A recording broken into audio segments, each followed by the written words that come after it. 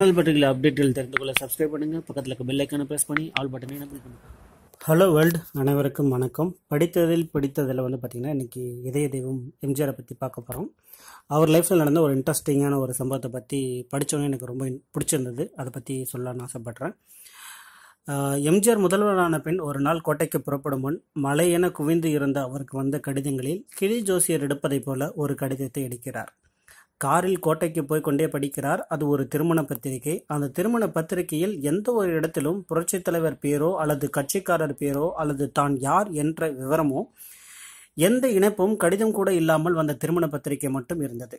உதவி கேட்கவில்லை, கலந்து கொள்ள கோரிக்கை இல்லை. மனதில் ஏதோ தோன்றிய எம்ஜிஆரின் பிறகு தன் ரகசிய காவல் நண்பர் மற்றும் ஒரு கட்சிக்காரரை வரச் சொல்லி இந்த பத்திரிகை அனுப்பியது யார், எங்கு இருக்கிறார் என்ற விவரம் சேகரிக்க சொல்கிறார். பத்திரிகையில் இருந்த முகவரி கொண்டு பார்த்ததில் அது சென்னை வடபழனி ராம் திரையரங்கில் உள்ள. சென்று பார்க்கும் பொழுது அந்த அரங்கத்தின் முன்னால் இருந்து பிளாட்பாரத்தில் ஒரு செருப்பு தைக்கும் தொழிலாளி உள்ள இடம் என தெரிகிறது.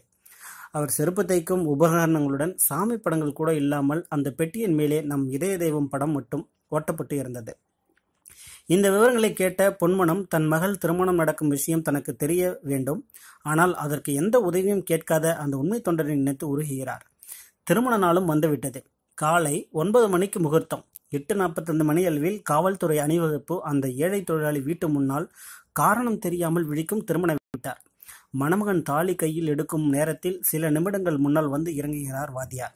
4777 வாகனம் அந்த எளியவன் வீட்டு முன்னால் வந்து நிற்பதை அந்த தொகுதி மக்கள் யாரும் பத்திரிகை அனுப்ப அந்த தொண்டன் எதிர்பார்க்கவில்லை. கண்கள் கலங்கி இதயம் நொறுங்கி நின்ற தொண்டனுக்கு அள்ளி கொடுத்து விட்டு, நீ மட்டும்தான் சொல்லாமல் கொள்ளாமல் செய்வாயா, நானும் கூடம்தான் என்ற காலை உணவை அங்கே முடித்து கொண்டு புறப்படுகிறார் 8வது அதிசயம் எம்ஜிஆர். செருப்பு தைக்கும் தொழிலாளி குடும்பத்தில் பிறந்தது போல மதுரை வீரனில் நடித்தது மட்டுமல்லாமல் வாழ்விலும் நடப்பிலும் வாழ்ந்து காட்டியவர் வாத்தியார். இன்றைய நடிகர்களுக்கு சமர்ப்பணம். இந்த பதிவு வாழ்க எம்ஜிஆர் புகழ். இருந்தாலும் மறைந்தாலும் பேர் சொல்ல வேண்டும், இவர் போல் யார் என்று ஊர் சொல்ல வேண்டும். படித்ததில் பிடித்தது. நன்றி. இதே போல் படித்தது பிடித்தல் நிகழ்ச்சியில் உங்களுக்கு பிடித்தமான விஷயம் இடம்பெறணும்னா இந்த இதில் கமெண்ட் பண்ணுங்கள். இது போல் நிறைய விஷயங்கள் உங்களுக்கு பிடிச்சிருந்து அடுத்தடுத்த வீடியோஸில் வரணும்னு சொன்னீங்கன்னாக்கா கீழ்கண்ட வாட்ஸ்அப் குழுவில் இணைஞ்சிருங்க. என்னோடய நம்பர் அதில் இருக்குது. இமெயில் பண்ணுங்கள். தொடர்ந்து இணைஞ்சிருங்க. நன்றி, வணக்கம்.